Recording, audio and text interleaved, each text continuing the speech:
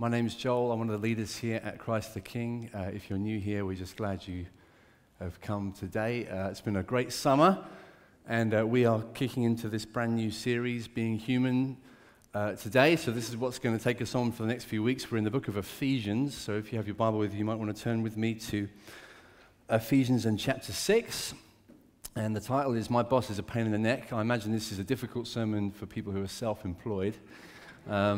Also, presumably a little bit less relevant for those of you who are undergraduates or those of you who are just at a stage of life where you don't have an employer. I hope, nevertheless, that this is directly relevant to you, whatever your situation. And you maybe have some questions you want to ask as a result of it, which you're welcome to do. But let's get into what the Bible says in Ephesians chapter 6, verses 5 to 9, and then we'll pray, and then I will try and explain things. It says, "Slaves, obey your earthly masters with fear and trembling." Now, before I move on, let me just say slaves here. Some Bibles translate it bondservants. Whatever it is, it shows that the people who were in the first Christian churches when the Bible was written were often slaves. Many of them were. It doesn't mean that the Bible is pro-slavery. It just means that real slaves existed in the churches that the letters were written to. The Bible is not pro-slavery. Some people say it is. It's because they're not reading it properly, okay? It really isn't. But it does deal with the realities and difficulties of life. And we can apply these words very much to those of us who have jobs, even if we're not slaves.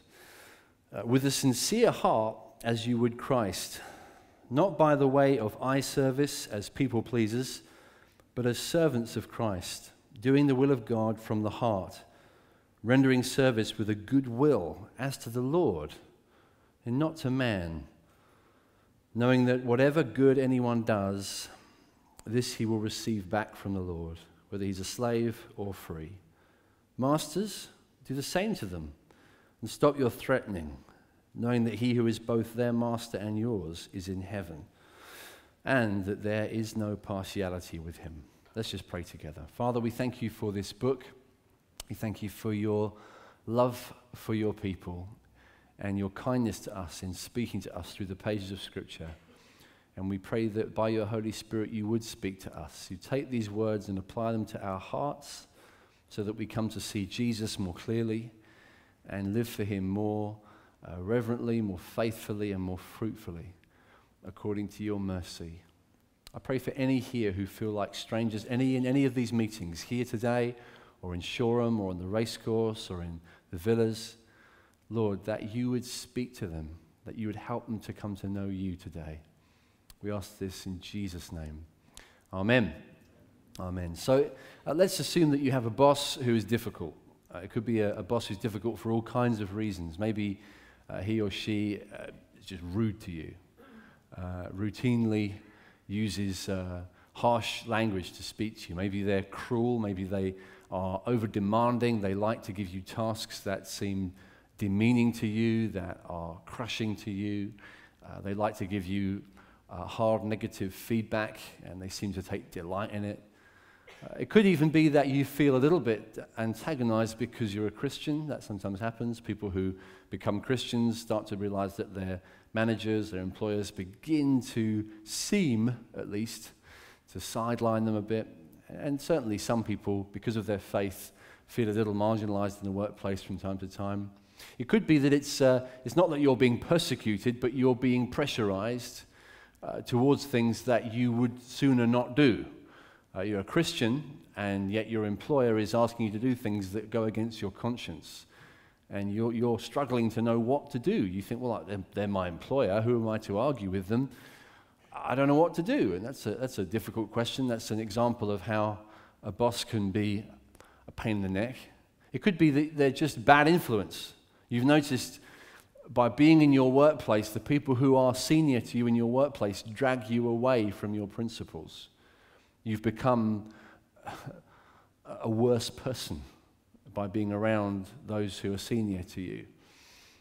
Perhaps if you're a Christian, you've noticed that your employers kind of don't help you in your relationship with God, or at least they don't seem to. I hope that's not the case for people who work on the staff of the church, but anyway, that kind of thing may be your experience. It may be that they're simply a massive competence gap that you just think, I actually don't respect my boss. I think I could do his job, her job better. And here I am slaving away for somebody who, frankly, is not very good at it. And I could point out their flaws in detail, every day. Or it could just be that you clash. None of the above. It's just that you clash. You just rub each other up the wrong way. You're the kind of people that irritate each other. You cause each other to come out in hives. It just doesn't work. And so this is one other way. There's just many, many ways in which we could find difficulty from those who employ us, those who are senior to us in our workplace. If you are somebody who's a student or at school even, you could substitute the word lecturer or tutor or teacher. People who are senior to you in the context where you're working and your relationship with them is difficult. And the Bible's very straight about this. Relationships are difficult. They're not meant to be. Work isn't meant to be difficult. Bosses aren't meant to be difficult. God didn't create the world, so I'm going to create this wonderful world of difficulty. I'm going to make it hard on people. No. God made a world that was good. We are the ones who've introduced difficulty by turning away from Him. And it's because of our failure to live in the good of His creation, His fatherly wisdom, His kindness, His mercy and goodness to us. We've deliberately decided to cut ourselves off from Him. That has created massive problems, huge problems in our relationships with one another, with spouses, with parents, with children, and with, those who employ us. And we need to face the fact that the problem can be down to heart, human heart, our own heart. It could be a personal issue. The bad news that I have to start with today is that the heart of the problem, as a friend of mine likes to put it, is the problem of the human heart. That in our own rejection of God and God's definition of who we are, God's fathering of our lives, in our decision to reject Him, to rebel against Him, even to replace Him with ourselves, we've created a world of problems. And our relationships are all messed up as a result. And here in this part of the Bible, you've got the writer of this letter, a man called Paul, telling people how to try and handle the work situation, how to handle the difficulties that we might have with our bosses. And I'm just going to read those first 3 verses again to make this point as well as I can. He says, "Obey your earthly masters with fear and trembling, with a sincere heart, as you would Christ, not by way of eye service as people pleasers, but as servants of Christ, doing the will of God from the heart, rendering service with a good will as to the Lord and not to man." What is the one big point that comes through there clearly? It seems to me the massive point we can learn is that our boss is not ultimately our boss. Our boss actually, ultimately, that there is a boss behind bosses. There is a Lord behind the lords. There is a King of all kings, even as we've been singing just now.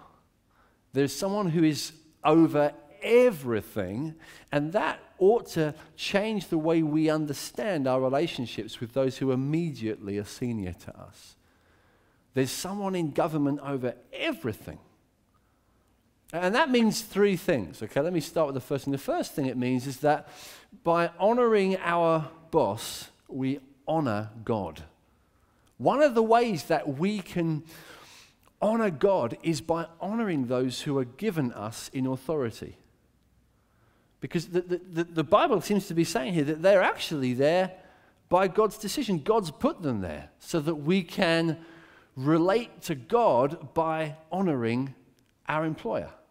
We can respect them, do what they say, serve them well, as a way of expressing our devotion and our worship to the God who is over everything. And this is massive, because it makes a huge difference to how we see the workplace. See, what we tend to do is we compartmentalize our lives into those bits of it that seem spiritual or religious, and those bits that seem non-spiritual. And what we do is we say, well, Sunday when I go to a church meeting, that's when I'm doing God stuff. When I go to work, that's when I'm kind of having to do the work, because you've got to do something. You've got to get bread on the table, so you've got to do a job, you've got to survive. But that's not really my spiritual place. My spiritual place is where I go on Sunday, or whenever it is that you gather with Christians, with other believers, with spiritual people who do spiritual things. The Bible seems to teach throughout that there's no such division, really. Every context we find ourselves, every place where people work is a potential place of worship. We get to glorify God in the cubicle, in the office, at the workplace, on Monday morning, as well as on Sunday morning or Sunday evening. It's when we're in the coalface, in the reality of ordinary work, we're given this incredible opportunity. By honoring our master, to use that language, we are honoring the living God. It's acceptable worship. It's something he receives as given to him. That's massive. That ought to change the whole way we see it. And throughout this book, you see heroes who did a great job of glorifying God by following leaders well, serving well. In fact, one of the surprising parts of the Bible is in Romans chapter 13, a few pages earlier on in the New Testament, a letter to the church in Rome, where the Apostle Paul is writing about people who are in authority. And you could certainly throw in employers as an example of what he's referring to here. He says, let every person be subject to the governing authorities, for, listen to this, if you're listening carefully, this will probably stick in your throat. I mean, it ought to. It doesn't really fit, certainly, with Brightonian culture. It's not. This is the least Brightonian paragraph in the Bible, I sometimes think. There is no authority except from God. Ouch. The idea that people who are in government have been put there to govern by God, that does not go well with our freedom-loving mentality, where we're brought into a culture which makes it normal to simply disrespect and defy those who are in authority. The Bible is saying here, look, be careful. Every governing person has been put there by God. And those that exist have been instituted by God. Therefore, whoever resists the authorities resists what God has appointed. And those who resist will incur judgment. Then you skip down to verse 7 where he says, pay to all what is owed to them. Taxes to whom taxes are owed. Revenue to whom revenue is owed, respect to whom respect is owed, honor to whom honor is owed. This is a difficult thing. Listen, if you don't get the difficulty of this, you're not listening. It is difficult for 21st century westernized Christians to accept what the Bible is teaching here. But it's definitely teaching here that authority, even when authority gets distorted and twisted, which it will always do in this fallen world, authority is instituted, is put there by God. The people we give our taxes to, the people we punch in and punch out for Monday to Friday, or whatever it is that you do, they're put there in authority over us, not by chance, but by God. And if you think that's a weird thing to say, trust me, you have no idea how weird it is. The guy that's written it here was in prison when he wrote it. He was in prison. Why? Because he'd done something bad? No, because he was telling people about Jesus. Because he was a good Christian. That's why he was in prison. You think, well, the last thing he's going to say is obey the governing authorities. They're good guys. They've all got it down. They're the guys to listen to. No. You expect him to write down, listen, whatever you do, don't give in to the man. Don't give in to Babylon. Don't give in to the bad guy in the suit. No, Paul is saying right here, actually, you know what? The bad guy in the suit, God's kind of put him there. We kind of got to do what he says. That's weird, isn't it? Now, he's not saying, and we'll come to this in a minute, he's not saying that the bad guy in the suit always gets it right.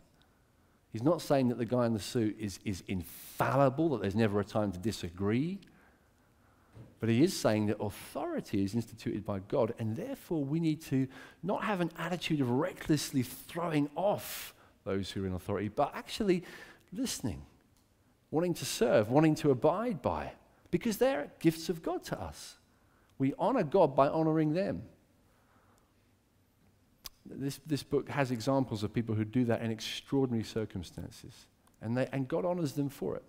So we honor God by honoring those who are honoring our bosses, it also means we dishonor God when we dishonor our bosses. If we turn against them, if we exploit them, if we use them, if we trash them in conversation, if we simply don't follow through on the tasks they've asked us to do, we might think that we're being spiritual because we come to meetings on a Sunday. We might think that we're doing spiritual things in our free time. Honestly, in our 9 to 5, that is when we're offering up true worship. And God says, that's not good. That's not worship from the heart. That doesn't honor me. So I'm giving you this stuff first because the Bible definitely wants us to understand that the authorities in our lives are not random. They're people that God has given us to follow. As we are in submission to them, we should do it wholeheartedly, reverently, knowing that these are people that God's given us to follow. The third thing, okay, we honor God by honoring them. We dishonor God by dishonoring them. The third thing that this tells us, and maybe the more positive and freeing and encouraging and liberating thing, is this. If those who lead us in the workplace have been put there by God, it means that these people in the workplace are not really pulling the strings, ultimately. That's a huge deal. They are not the ones in control of your life. Because there's someone behind them who's really pulling the strings. There's someone behind them who has real control, real authority over everything. We need to hear this because the tendency we have in our relationships at work is to think that our boss is the one who's towering over us with power to put us into oblivion or to lift us up in promotion. Our boss is the one who has the power to make our lives happy or sad. And we can fall into that error of thinking of our boss as though he or she were the God figure in our life. They're the controlling force. They're the most important factor in whether we are going to be joyful or miserable people. And the Bible is saying here, that is not the case. Truly it isn't. Your boss is not your boss. Your real boss is Jesus Christ. He's the one ultimately you'll have to stand before. And you'll actually serve your current boss better by serving the eternal boss first. And so our whole way of seeing this earthly master that we might have can be changed in a moment if we realize the freedom that gives. We're not ultimately under their control. It can feel like years of our lives go by, in fact, where we have this fear that we're being held back. We're being held back, we're being controlled, we're being chained to a professional situation, a working situation, which is going to exhaust us. Some of you already have jobs where you feel like you've been passed over for promotion many times. And some of you, this is the thing that will come in the future. You'll be trying to climb the ladder, and people will be fast-tracking either side of you. You'll think, what is it? Why are you holding me back? Where is this bottleneck? What is the problem? What have I done wrong? Why are you resisting me? Why? I wish that the people who had control over my life would recognize me and lift me up, but they don't. They're holding me back. They're squashing me. And the problem is we've got an entirely false perspective. Not understood that the one who is in complete control is Jesus Christ. And I love the way it says earlier in this letter, in Ephesians chapter 1 actually, verse 22. There's that verse that you can skip past really quickly. It says, talking about God the Father, he put all things under his feet and gave him as head over all things to the church. This is a huge verse, all right? What's it saying? It's saying so many things, but let me try and summarize the point I'm making here. The verse is saying that Jesus didn't just come to rescue faithful Christians from the big, bad, mean world and take them away somewhere else where they won't get hurt by the difficult bosses and the tough workplaces and the nasty colleagues and the backbiting and the whispering and all the rest. Jesus is going to come and rescue you and take you away to his special place in the heavens. No. What Jesus has come to do is actually to have authority over every element of your life, including your boss, for you. For your sake. Different translations of the Bible say it in different ways, and you can miss it. It's just the phrase that it has there. He gave him as head over all things to the church. Jesus is God's gift to us as head over everything, in governing everything, including every subatomic particle of your body and of the Pacific Ocean and of networks of galaxies that the scientists haven't even discovered yet. Jesus is head over all things. Why? What for? In the interests of whom? For the church. For his people. For people who know him. And if you know Jesus, this is one of the richest, sweetest comforts you could taste. To know that nothing in your life will befall you that isn't ultimately done for you. Nothing will happen to you that doesn't happen for you. God is planning. God is maneuvering. God is changing things. God is gradually turning things. God is engineering things. Even bits of paper that fall off desks that if the boss had seen it, it might have meant you would have got promoted quicker, or it might have meant that your report would have been more positive, or it might have been that the bad boss would have got sacked and the good boss would have come in, and all these things that make your life a misery, and you think, where is God? No, the Bible says, look, you need to learn to trust the fact that God is sovereign over everything. The pieces of paper, the stuff that goes into your report in the quarterly review, in the annual review. God is sovereign over every conversation at the water cooler, every conversation in the staff room, in the common room, every single thing that happens in existence. God is sovereignly working it together for good to those who love him, the church, those who are called according to his purpose. When you understand that, it sets you free from the fear that there's some guy in a suit controlling your destiny. And if only he would get out of the way. You realize, no, there's someone else controlling my destiny. In fact, he's controlling the guy in the suit. He's controlling everything. And he's for me. He loves me. He wants the best for me. Do you believe this? I tell you, this is what you need to believe. This is ultimately the best thing I can tell you. I don't want to just tell you this because there's some other things I want to say just now in a minute, but that's probably the most important thing for many of you to hear. And you need to receive it with faith. You need to do what the Bible says, mix it with faith. Take it with trust. I know it's sometimes hard to believe, and I'll come back to that as well before I finish. But God's sovereign even over the ones who seem to have control over us. He has a destiny in the situations professionally that just bother us and confuse us and perplex us. Don't you think about it this way? Even Jesus explains this so well. So the man who has authority over him. Do you know the story of when Pontius Pilate, the Roman governor, spoke to Jesus in John's Gospel? He says to him, "Don't you understand that I have the power for you to be crucified?" Pontius Pilate's trying to get through. He thinks Jesus is just some mystical prophet who isn't really in the real world. He's like saying, "Jesus, this weird Galilean guy, why won't he cooperate? Why won't he answer my questions properly? Why won't he just behave himself and settle in and come under the authority? What's wrong with him? Don't you understand? I could get you killed now and no one ask any questions. I could have you killed now.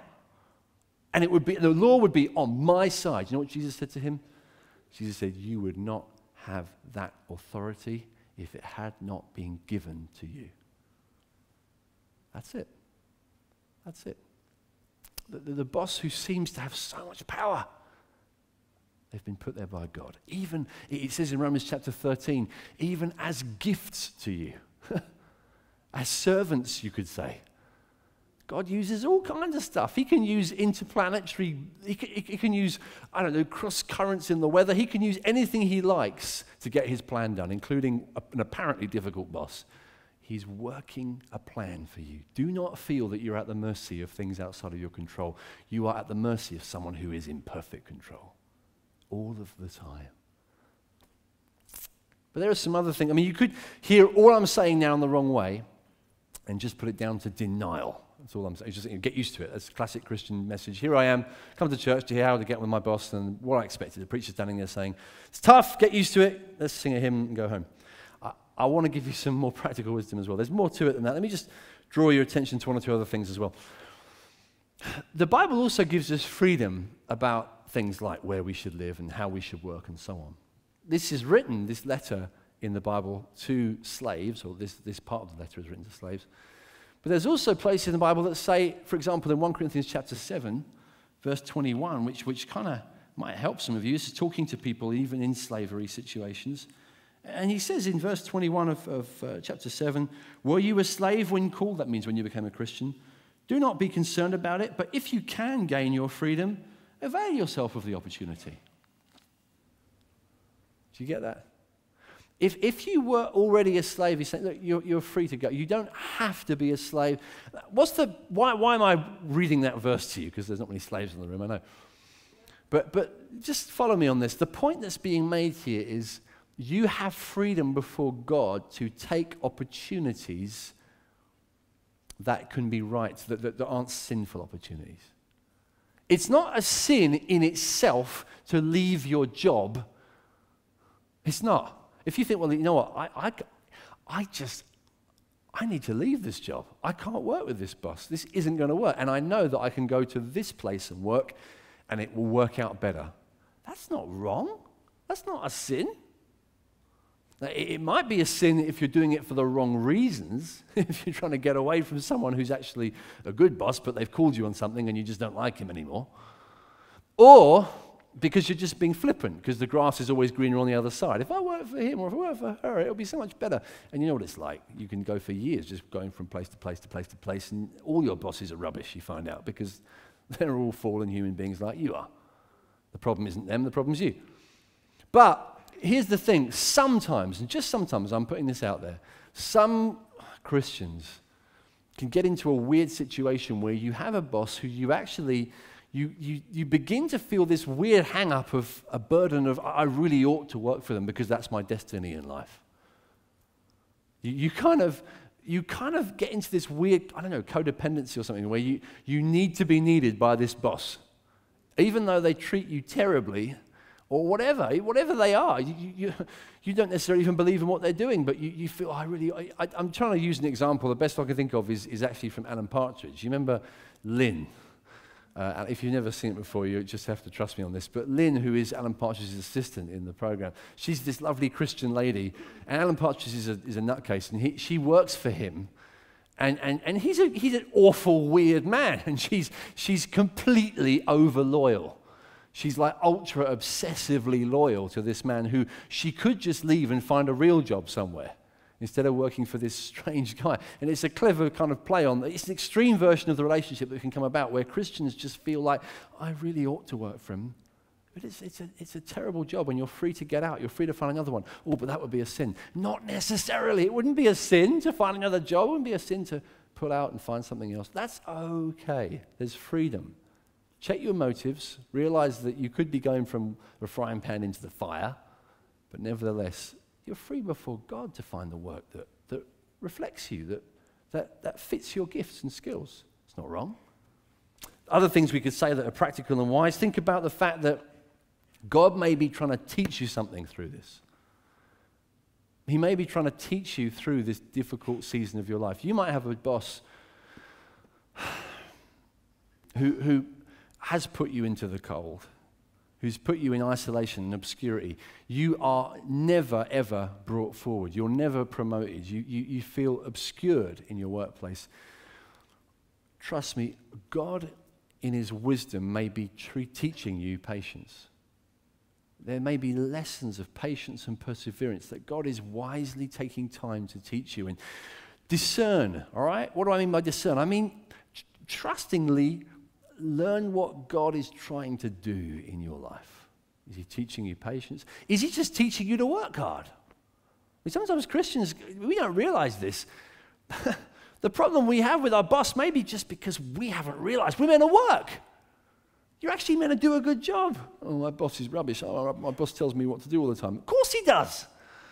He's paying you a check every month. He's allowed to. That's kind of normal. That's common sense. Wake up. You're supposed to work. That's in the Bible. Right? Work is a major part of what it means to glorify God. We glorify Him by working, by learning to work. And sometimes, I tell you what, spiritual people can really miss this. People even from nice Christian backgrounds can miss this. I think I miss this. I come from a lovely Christian family, as lovely as they can be. And yet, man, I miss this so bad. I didn't realize that, following Jesus affects the workplace. A great preacher called Spurgeon said to a young cleaning maid in his church who became a Christian, he said to her, what difference has being a Christian made to the way you do your cleaning every week? She said, well, now I sweep under the mats as well as round them. It's great, simple as that. That's what Christians do. They sweep under the mats, not just round them. They work harder than the others. They put in more time. Because why? Because the workplace is a worship place. The workplace is an altar. It's a sanctuary. It's a glory to God place. It's an opportunity to lift up worship to Him, even when no one's watching and no one's thanking and no one's paying you bonuses. It's good to honor God. And we just miss. I tell you, when I was about 13, 14, I had paper rounds. I got sacked from a paper round and I was really annoyed. I said to my mum, I got sacked. The news agent told me to go home. Didn't tell me not to come in. He sacked me. Who do you think he is? Classic, teenager. Massive persecution syndrome. Who do you think he is sacking me? Mum said, of course he sacked you. You were rubbish. You didn't turn up on time. Sometimes you didn't turn up at all. You put the papers in the wrong doors. You were rubbish at it. That is the wrong thing to say to a 13-year-old. How dare you say that to me? You just don't understand me and my troubles. Teenagers, whatever. We are so pampered. We're so kid gloves. We are so surrounded with cotton wool from childhood onwards. Christian kids, non-Christian kids, whatever. I'm just so used to seeing it and the way even my kids, what they can expect from people around. Just, you're such a lovely sunbeam. Wait a minute. This is a kid that needs to learn to work as well. There's going to be a stage of life where they need to get a job. There's going to be a stage of life where they're going to have the rude awakening of, 9 to 5 really means that, and sometimes more. Work actually does need to be done. There's something to be achieved here. There's tasks to be accomplished to glorify God. And the stuff I wouldn't learn when my mum was trying to tell me, I had to learn later. It was really embarrassing. I had to learn after when I was a student, an undergraduate, but when I started doing teacher training, it was like, oh my goodness, this is hard work. Yeah, it is. Welcome to the real world. Welcome to everybody else's life. It's work is hard. And Christians need to be able to suck that up. So, okay. I can glorify God here. I can serve Him faithfully, even in this context. That's just the reality of life. God might be teaching us just the simple, practical reality of work. It's a big deal for our generation. 43% of people admit to pulling sickies in secret polls, secret surveys that are done. Pulling false sickies, I mean. Do you know that when you check that figure against the 16 to 25-year-old generation, it goes up to 65%. Okay, so the younger generation massively seem work shy. Massively looking for options out. This is huge for us. We need to come to terms with the reality of it. God may be trying to teach you loyalty to an employer. God may be trying to teach you to learn how to listen to an employer. See, you think you work by punching in and punching out. That's not the work, all right? Occupying space in the office is not work. Actually, sometimes the best thing you can do for an employer is try and suss out what's in his or her mind. It says in the Proverbs chapter 20. It says this, the purpose in a man's heart is like deep water, but a man of understanding will draw it out. The purpose in a man's heart is like deep water. Your employer has got dreams and visions for what they would. You might think, he's hardly a visionary, my employer. Just trust me on this. There'll be things they would like to do, and no one's ever listened to them. That may be the problem. It may be that the issue is that the difficulty you have is that you, as a Christian, you never thought, wait a minute, how can I make their life better? How can I pray for them? How can I serve them? How can I tease out what is it that you want to do? Not just how can I use you and get my pay at the end of the month. How can I help you achieve the thing you want? Thinking about it, listening, trying to discern.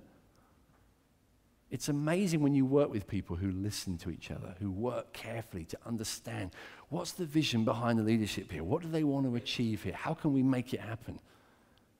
And people who do that well, the Bible says people who are skilled will sit before kings. People who do good work, people who do skillful work, God will raise you up. I promise you, the more you continue to serve well, even when you are ignored, even through seasons of isolation and just feeling completely frozen out, continuing, persisting, ultimately people will recognize the gift. People will start to raise you up. People will say, okay, this is someone we can trust in. God may be wanting to teach you major lessons about winning hearts through servanthood. God may be wanting to teach you to confront things. Maybe that your boss is basically someone that needs to be confronted. There's stuff going on that's just wrong. And what everyone else is doing is just sitting on it, muttering, mumbling, gossiping. That's how they deal with it. They gossip to one another. They don't speak to the boss. They don't speak to the boss. God may be saying to you, okay, one of the parts of your life that I want to strengthen now is for you to learn to confront, for you to go to your master and say, okay, I'd like to deal with this. Can we talk? To find time to do it well, not do it stupidly and flippantly. You know, the Bible says if you get involved in a quarrel that isn't yours, it's like seizing a dog by the ears. You don't have to be flippant. You don't have to be stupid. You don't have to go into some major tirade, but winsomely, wisely, graciously seeking them out. I remember when I was a teacher, just a certain way that my year head had with me and my class, and the way she spoke, sometimes in front of the pupils, I thought it was daft. I thought she was making major mistakes of judgment. She was making herself look stupid. She was making me look stupid. She was making the class look patronized. I thought, this is bad. And I kind of got annoyed with it. I got irritated by it. I carried around for months this sense of irritation. Eventually, I realized, what the heck am I doing? I'm just grumbling about it. I could go and talk to her and solve it. But yeah, that'd be a bit awkward, wouldn't it? She's my boss. She might hate me for it. She could make my life difficult. And I realized this is just part of growing up. I've got to just do it. So I went to see her. I sat down. I talked with her. You know, she was stunned. No one had done this before. The whole atmosphere of the workplace was gossip behind people's back instead of to the face, instead of simple, clear confrontation, in a gracious way. And sometimes you could be sitting on a win-win situation. You don't realize what you could win something. You could change something. You could actually help by confronting someone in authority. You could actually win the respect and approval and response and warm appreciation of a whole load of people. That, at last someone's spoken. Oh man, what is it about? You may find that actually this gives you opportunities to share the gospel. Because, well, you did the simple thing of going to speak to the right person instead of simply gossiping. It's just kind of obvious stuff, but we miss it, don't we? Do it wisely, do it well. And don't be religious. If you're being pushed, for example, into things that go against your conscience, as I said earlier, you don't have to suddenly resist in some kind of stupid confrontational way. You don't have to say, well, that's against my principles. How dare you? I should be writing the Daily Mail about this. You don't have to do that. You can find ways, especially in the early stages, of being winsome. I love the story of Daniel in the Old Testament. Daniel is taken from his country into Babylon, into this sick, sinful city. And everything about his life changes. I haven't got time to go into the detail. But they ask him to do something that's against his conscience, which is eat meat that's been sacrificed to false gods. And he's like, I can't do that. That doesn't go down well. I'm not going to do that. But the way he does it is fascinating. He goes to his boss. You can read about it, early chapters of Daniel. And he says, give us 10 days of just eating veg. If at the end of those 10 days we look skinny, and because they were like servants of the king, they were senior guys, Daniel wasn't allowed to get skinnier and skinnier. He needed to be a court, it wouldn't have looked good for his employer if Daniel had come to work looking scraggy. His employer would have probably had his head chopped off. So he needed all his young men, all his young kind of servants to come through looking healthy and fit. He says, okay, give us just 10 days of vegetables instead of this meat, and then we'll talk about it after 10 days. And so the guy says, yeah, okay, 10 days, that's not going to hurt. That's the test we can do.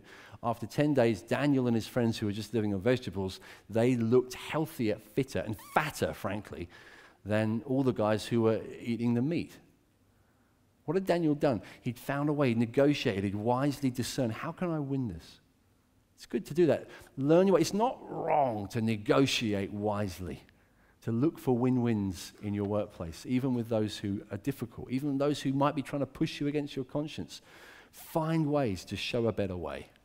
And there are other times when you simply have to say, no, I cannot do what you're asking me to do. Even if I lose my job, fine. And that's the thing I should end on, really. Because frankly, if Jesus is your boss and your boss is not your ultimate boss, there are all kinds of implications. I've gone through several of them already, but the biggest and perhaps the most encouraging is that you have a boss, therefore, a heavenly boss, who you don't have to keep desperately trying to please. You please Jesus already because of his grace. He accepts you and receives you kindly. He forgives you your sins. If you come to him, if you've come to him, maybe you haven't yet, maybe you're not already a Christian.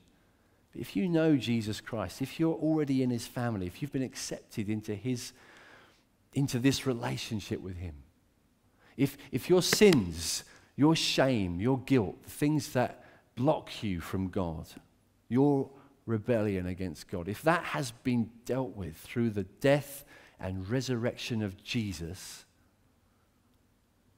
well, the boss is already really pleased. God is really pleased with you. In fact, you can't displease him ultimately. Not ultimately. Ultimately, he will always be for you. He'll be happy with you. You can be confident that he's pleased.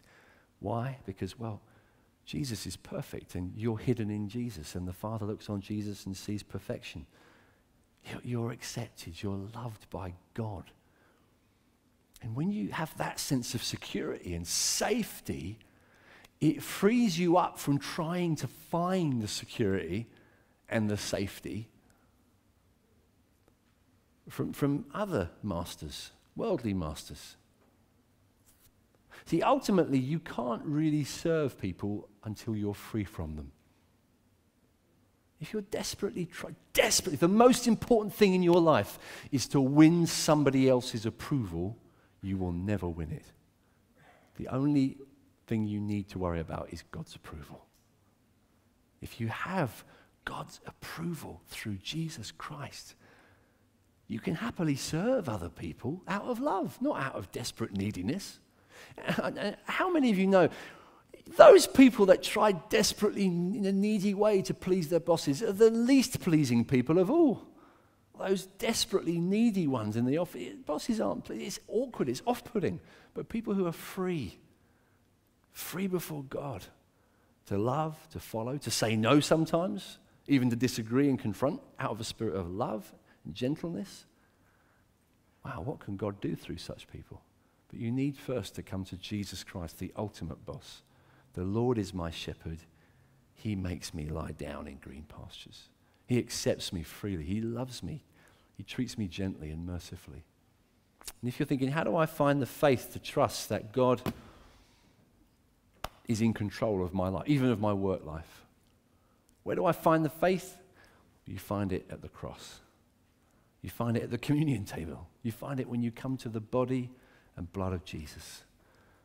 Because in the cross we see a God who is so awesomely committed to loving us in spite of everything we've done. We could not be more secure. And because of that security, we're free. Free from the need, the dependence on bosses and managers, success in the workplace. We're free. We're already successes because of Jesus.